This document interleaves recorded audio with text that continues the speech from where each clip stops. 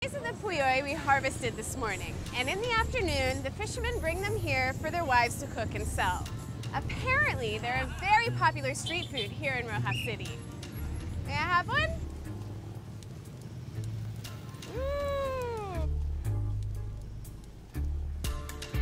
I'm not sure if I'm gonna like the taste of this, but I'll try anything once. Which end is the head and which end's the tail? I guess I just go for it. Here we go.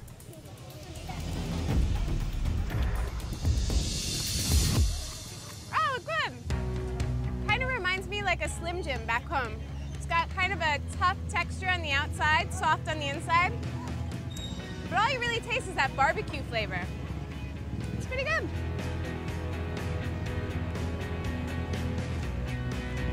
Not a bad reward for all that hard work.